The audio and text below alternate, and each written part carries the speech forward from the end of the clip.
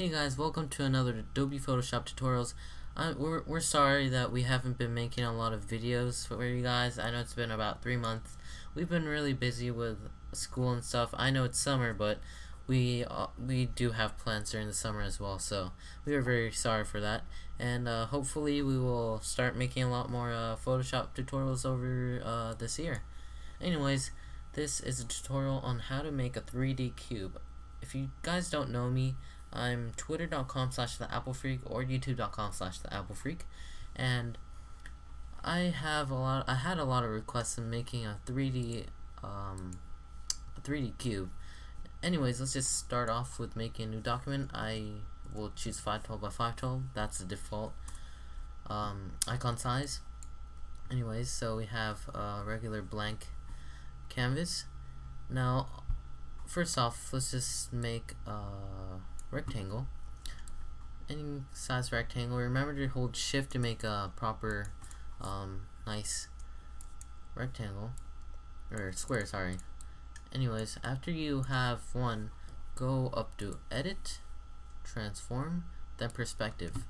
What this does is, as you can see, it's just a really cool tool that you can use. Anyways, here is the side of it.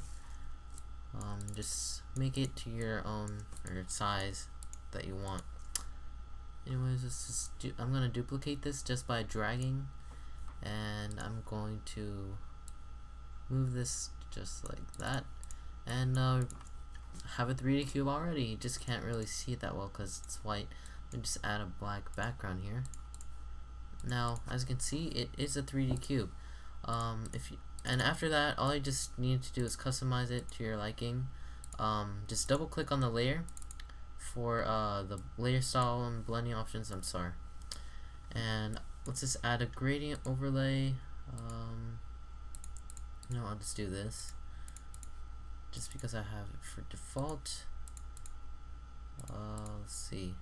And if you guys want to see the outline right here, you can add a stroke to it, a black stroke or something, and make the size to 1 pixel.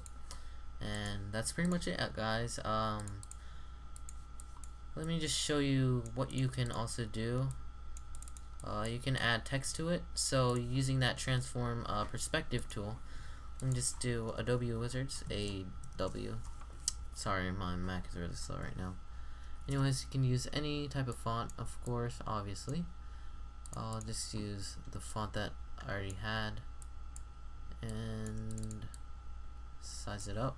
And like I said, edit, transform, perspective, but I need to rasterize the layer. Sorry about that. Rasterize type.